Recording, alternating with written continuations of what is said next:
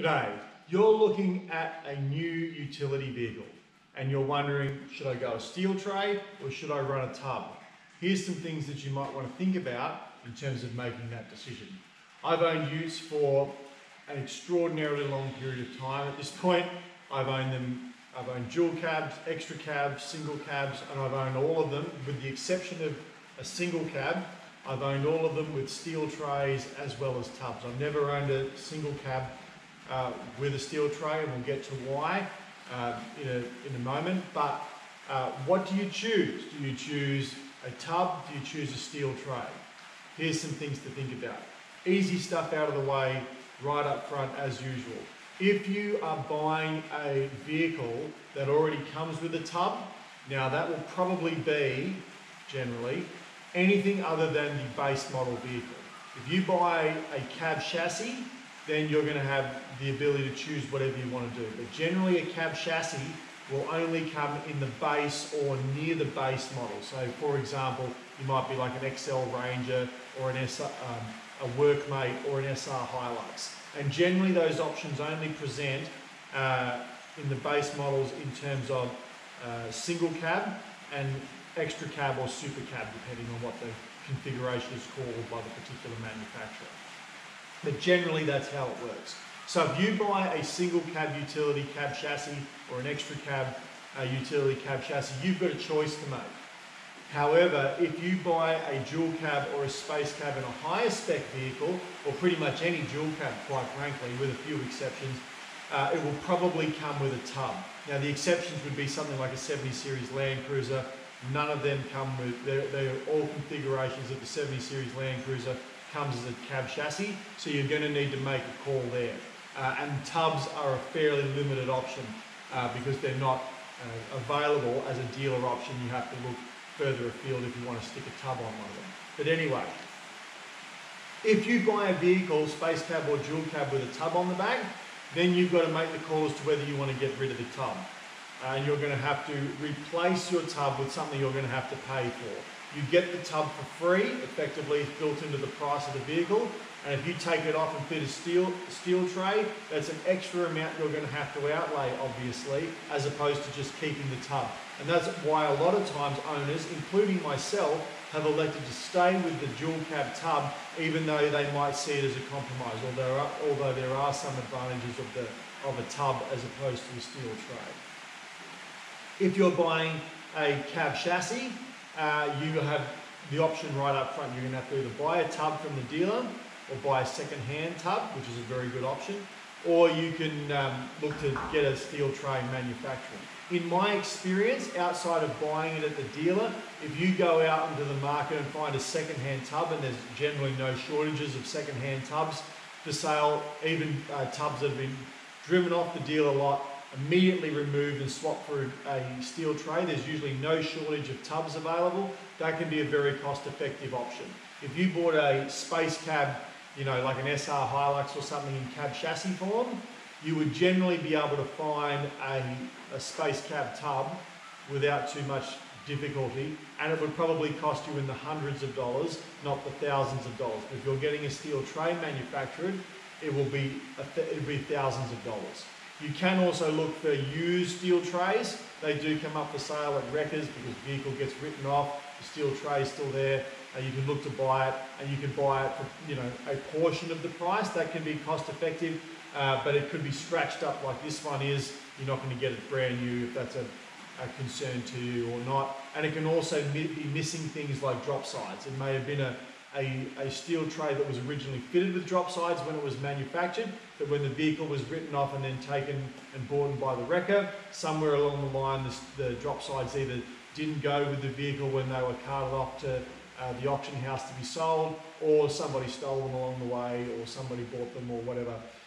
They don't always come with the drop sides. You can get them replaced, but that's an extra cost.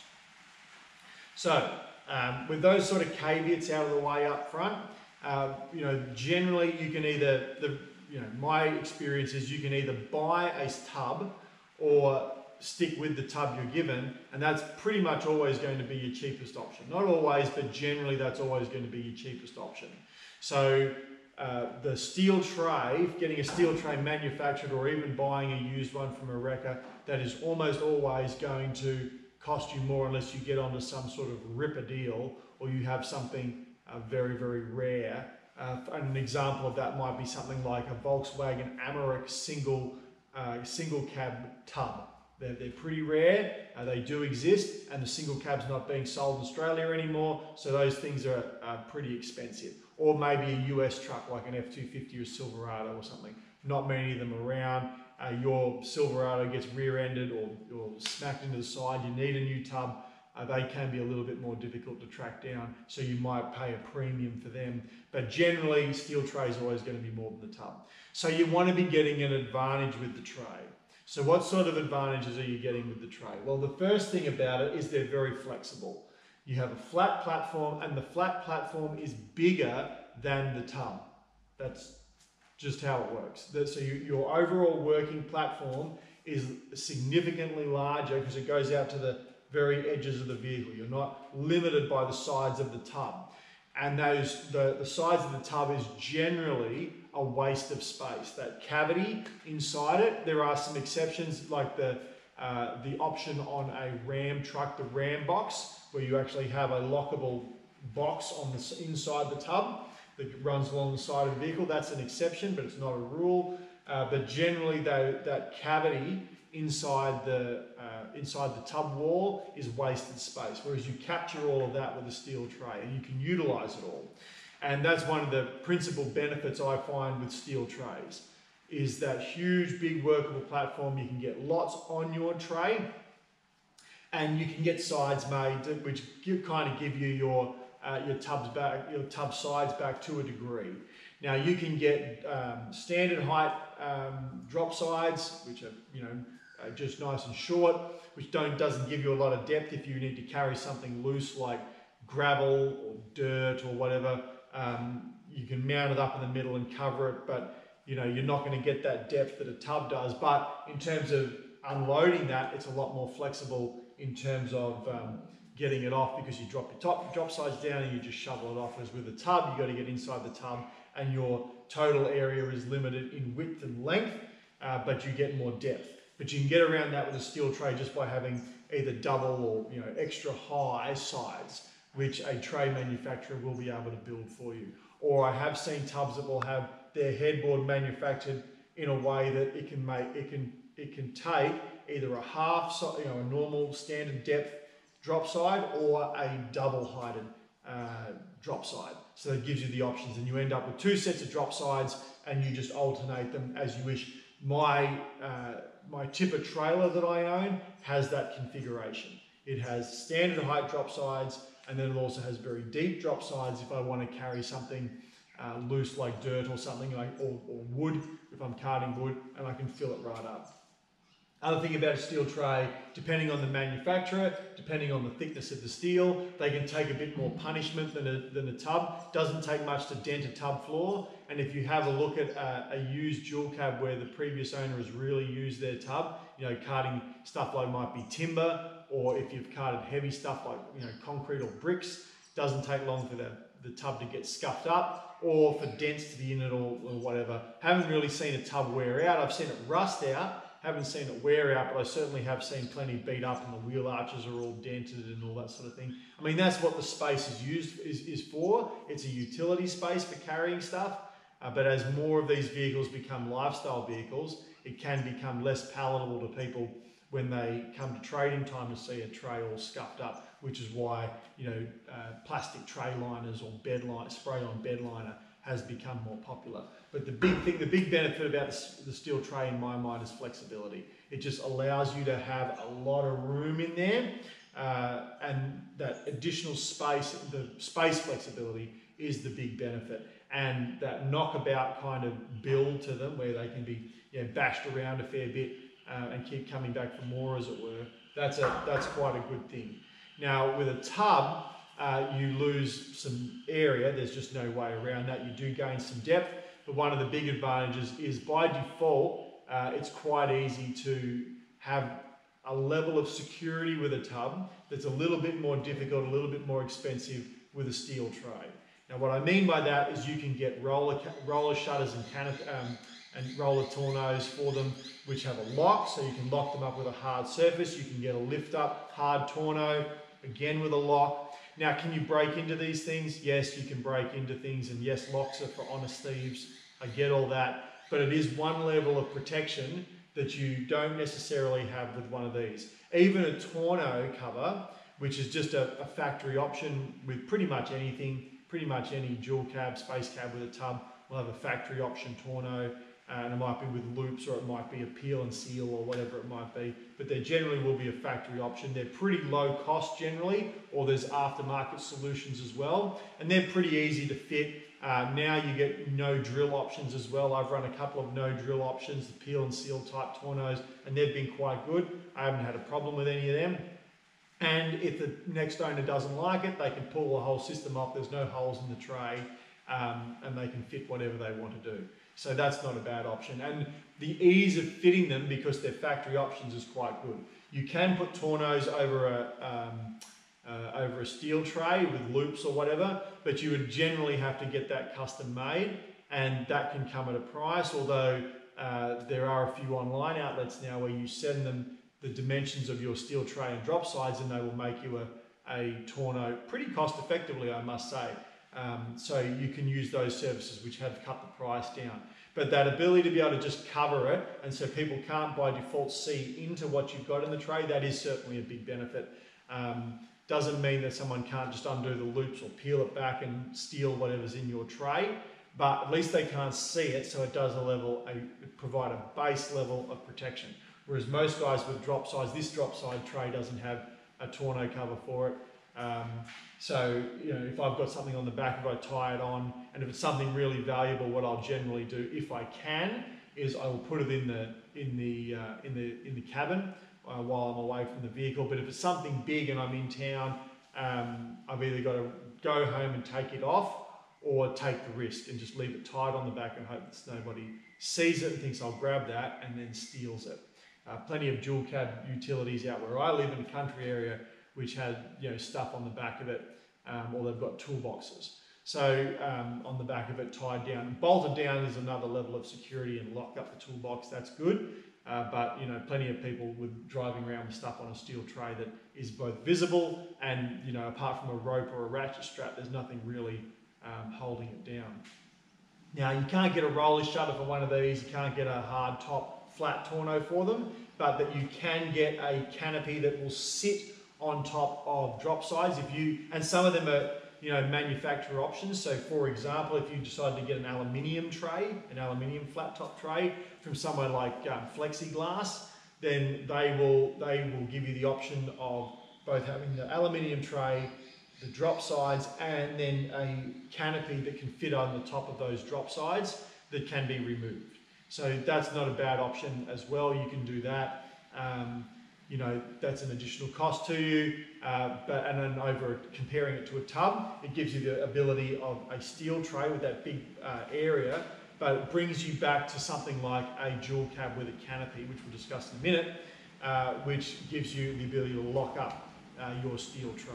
So that's the other option in terms of lockability with a dual cab, is you can put a canopy on it. Now I've shied away from canopies in the past, although I do have a ute with a canopy now. I've had a couple of utes with a canopy, and the reason I've shied away from them is the flexibility of the tonneau, and I've elected to go with, you know, the ability to just pull the tonneau off and then carry something that sits above the tray or the tub, that'll sit above the wall, the sides of the tub. If I have a canopy on it and I'm picking something up, and it sits above where the roof line of the canopy will be, then there's nothing I can do about it. I just can't carry it unless I am able to hang it out the back of the tailgate safely, and that's a whole other topic of conversation. But the ability to not be able to change things over quickly is a bit of a lament I have of canopies. So on the farm I have a forklift. I can undo the mounts for my canopy, drive the forklift in and lift my canopy off, and I can do that pretty simply, but most people don't have access to that. And you're going to need a couple of people to lift it on and lift it off. And if you've got to do that, get a few mates around to help you lift your canopy off if it's pretty heavy, that's a pain. You know, canopies are pretty heavy, and having to call in some help every time you want to take your canopy off, if that's something you're doing regularly, it's a pain. So I haven't been a general advocate of canopies in the past. I do run a canopy on my Ram at the moment, and it has its good points. I am thinking about actually changing the whole setup over to a steel tray. I'm leaning more that way because I like the flexibility of the additional flat area, more so than I do the ability to lock it up. But certainly if we travel, if me and the family travel and we have my fridge freezer in the back, we have the kids' bikes in the back, just being able to go lock the tailgate, lock the canopy, walk away, and someone's going to have to break in. And they could do that. You could smash the back window and steal my stuff, sure. But that's a bigger step, you know, that you would have to undertake to break into it. It makes it a little bit harder for someone to break into my canopy because she's all locked up. There's easier options, perhaps. You could put it that way. If someone else has just got a steel tray with stuff sitting on the back of it. So canopies are good. It gives you a lot of area. Canopies give you a lot of volume because it basically turns the back of your utility vehicle into a station wagon. So you've got all this additional height to the top of the canopy. So that can be very useful. It gives you a large volume in there. It would really depend on what you're looking to carry in the back of your ute tub, and will it fit under the canopy, and will you reliably be able to fit everything you want in the back of that canopy. My Ram with the long box and the canopy on it, I haven't had to shift anything so far that I haven't been left with a heap of extra room with that canopy on. Because I've got a very long tray, it's pretty wide, and with that canopy it gives me a lot of extra space. The only thing that I can't do is I can't move pallets there. I'd have to take the canopy off on that. And tubs that have the ability to fit a pallet, I remember when the Volkswagen Amarok came out, and it was quite a big deal that it fit a standard Australian pallet. That'd be a Shep style pallet between the wheel arches. That's all very nice.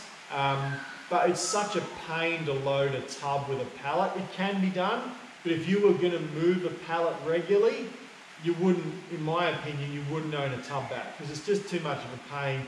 You've got to load it over the tailgate, and if you've got a higher spec vehicle, I know the Amarok, for example, just, you know, not to pick on the Amarok, but the Amarok in the base model has no rear bumper, so you can unhook it and the tailgate falls all the way down, so it'll go from here to here, it'll do a full, you know, 180 degree fall, and so you can drive right up to the edge of the tub with the forklift and drop the load in. But if you've got one of the higher spec models with the rear bumper, you can't do that. You have to take the rear bumper off, and so that means your tailgate is at 90 degrees, and you've got to load the ute tub by, you know, factoring in that tailgate's sitting out where you don't want it to be, and then you're going to have to shuffle the pallet in. It's a pain. Whereas with one of these, I can just drive up to the side of it, put the pallet down, back away.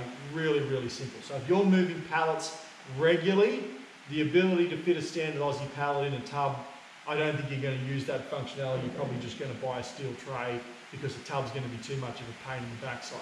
But if you wanted the ability to move a pallet once a year, I don't know why that would be, or you go, oh, you know, well, maybe I'll buy something that's loaded on a pallet at some point in time and I want the ability to stick it in the ute. You can have utes. There are utes on the market that will fit an Aussie pallet between the wheel arches. So you can look at that if you want to. So that, you know, I wouldn't be buying. I certainly wouldn't be buying a ute based on its ability to fit a pallet between the wheel arches. If you're going to do it that infrequently, surely it's not that big of a deal. And if you're going to do it frequently, I think a tub is just too much of a compromise, in my opinion. So what would I buy? Look, it depends on what you're using it for. Again, there's positives and negatives with both, obviously.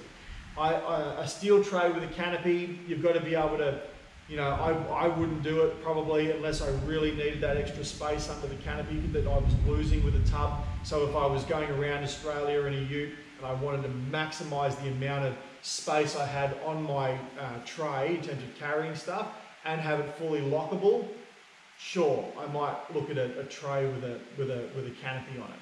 Otherwise, I probably wouldn't look at that. I'd probably just buy a dual cab and stick a canopy on it if that was a need for me. A steel tray, if I was moving pallets, if I really needed to maximise my load area, if I was moving stuff like gravel or soil or dirt, I would look for a steel tray. You know, but with a tub, you know, if you're just a household, if you're buying it as a lifestyle vehicle and, you know, you're carting kids around with it, nothing wrong with a tub. And again, would I put a tonneau cover on it, a hard tonneau cover or a canopy? Tonneau, if I was carrying stuff from time to time that was going to be higher than the walls of the canopy, I would buy a tonneau.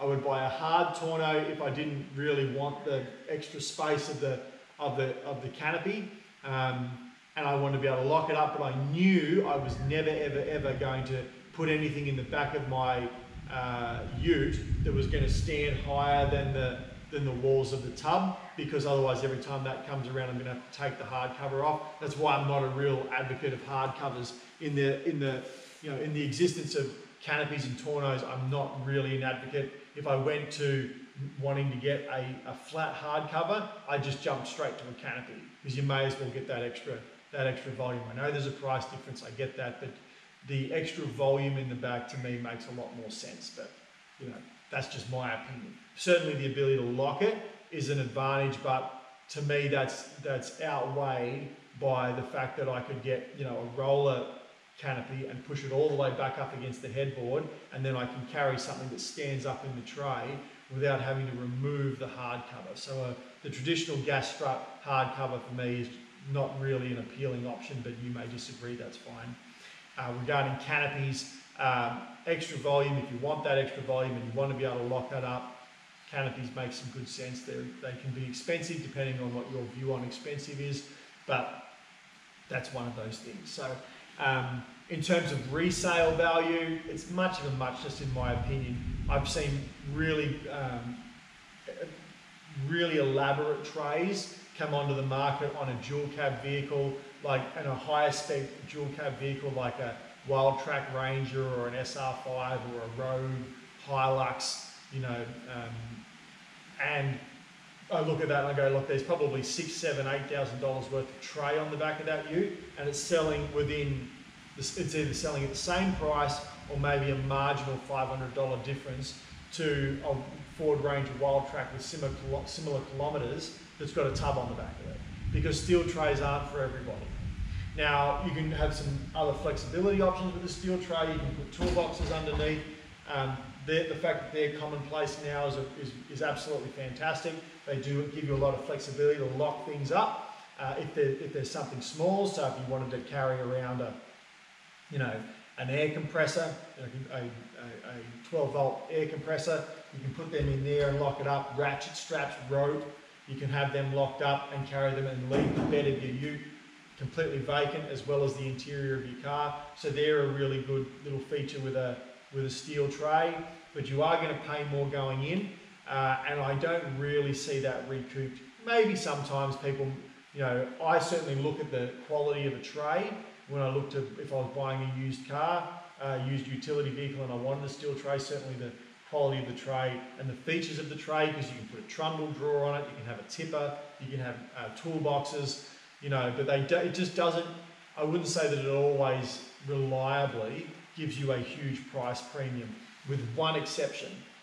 If you buy if you buy a steel tray and put it on your ute and it costs you $7,000, it's very unlikely that it's going to recoup that additional $7,000 for you when you go to sell the vehicle, as opposed to someone who just put a $2,000 cheap steel tray on the back of it. You're not going to capture that $5,000 difference, in my opinion. There may be exceptions that disprove the rule, but in my opinion, I don't see that happening. One exception to when I see people actually recoup a significant premium for their steel trays over the standard or over just a standard basic steel tray is people who fit a tipper. if they spend the extra few $1,000s to option a tipper tray as opposed to just a standard steel tray, they're always sought after, and they do always pretty much attract a premium. But that's going to be the topic of a future video where we have a look at should you fit a tipper, because I do think in terms of your ability to get a premium back for the money you spend on a steel tray, fitting a tipper is probably the smartest thing you can do.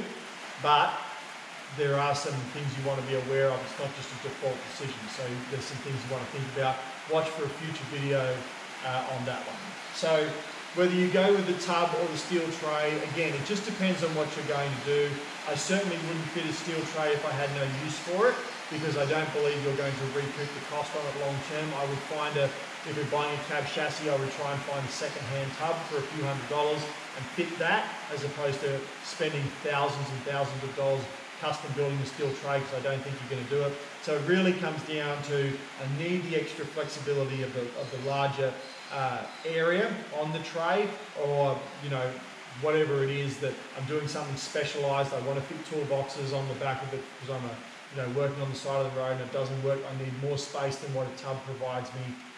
Whatever the circumstance may be, I wouldn't fit a tray if I didn't have a genuine need for it.